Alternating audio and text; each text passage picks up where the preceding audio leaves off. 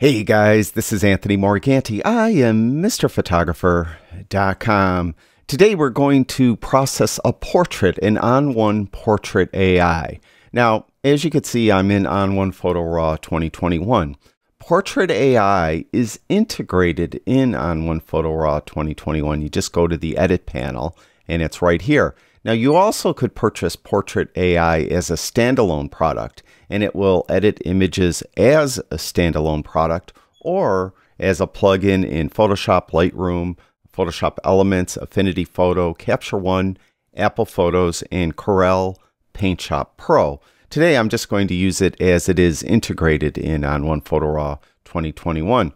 In the description below this video, I'll have links to On1's website, and you could check it out. I also have a discount code if you decide to purchase it as a standalone product or as an integration into On1 Photo Raw 2021. So I have this image here. As you can see, I didn't do any processing on it at all. I'm just going to jump right over into Portrait AI. And when you do that, what it will do is, if you could see right here, it already found her face. So you could see that there's a little mask there so that the white part is on her face, and that's the part it's going to affect. But it's actually done more than that. It's actually found her eyebrows, her eyes, her lips, her teeth, her nose, and her skin, of course. So it found all of that so that we could come in here now and we could just process very specific parts of her face. Now, it actually did some skin retouching right out of the box. If I turn this off, you could see there's before and there's after. So it did a little bit with it. Now, there is a single slider here. It says it's a retouching slider, and you could simply move that to the right to give it more skin smoothing, or move it to left to give it less. But if you click on this little triangle right here, it will roll open all the individual sliders that this retouching slider actually controls. So the retouching sliders is kind of like a volume control for each of these sliders. Now, she does have a few blemishes, so I could move this blemish slider to the right to try to help diminish those.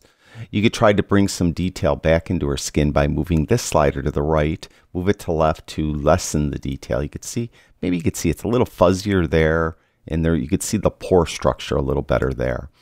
Smooth overall with this slider, as you could see that happening. Texture, right, that's maxed out. That just adds some texture to her skin. There's a little shine there. We could see if we could try to diminish that a little. You could see there's before and there's after. So we diminished the shine. So I'm going to put on a significant amount. Typically, I probably wouldn't put this much. Maybe, well, you know what? Let's just do it the way I would actually do it. Instead of, because I say, you know, I'll do a lot so you could see it in the video, but when I'm all said and done, we'll do a before and after, and you'll definitely see it. So I think that's pretty good right there. So you could see that there's a frequency separation in this drop down. If I click, there's also a different skin retouching process called surface blur.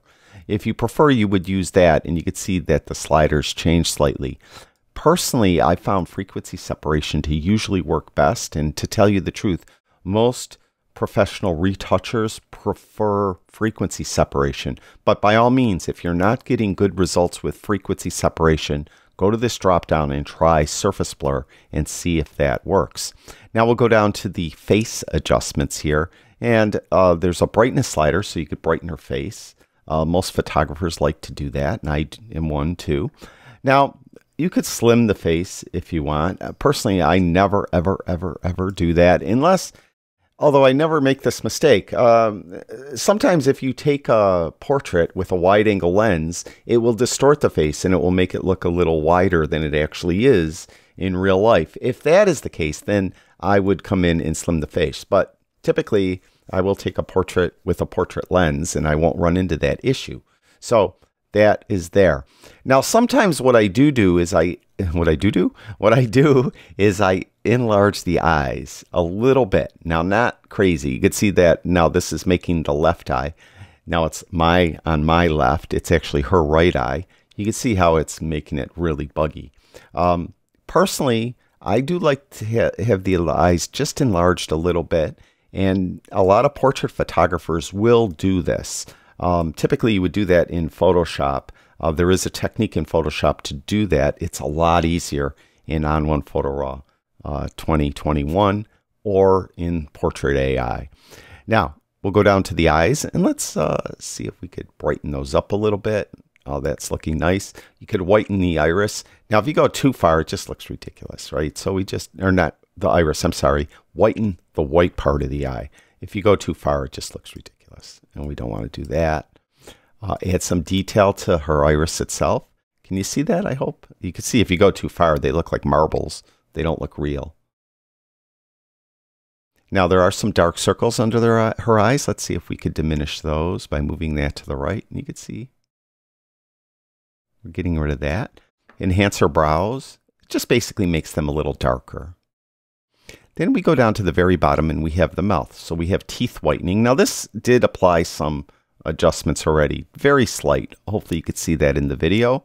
But you could whiten her teeth. You could make them ridiculously like, you know, those... Ever watch those morning talk shows like Good Morning America? Those people have unrealistically white teeth. So we'll just whiten those teeth like realistically, you know, something like that. Lip vibrance. You can see how it's just bringing out the red in her lip a little bit. You can make the lips brighter or darker. Let's make them a little darker. And lip hue. You could change the actual lip hue as though she has like a lip gloss or lipstick on that is affecting her lip color. So like that. And that is it. We're really done with the portrait now. This is every adjustment. Let's do a total before after. There's before and there's after. Now, I really laid it on too thick as I look at it. And this is typically what happens to me. I'll do an adjustment like this and then I'll walk away from the computer and let my kind of brain reset and my eyes rest. And then when I come back and look at it, I go, oh boy, you know, I overdid it. So then I would start backing things off. What I could do is I just could go to this retouching slider and back that off, you know, a bit. So it looks a little more realistic.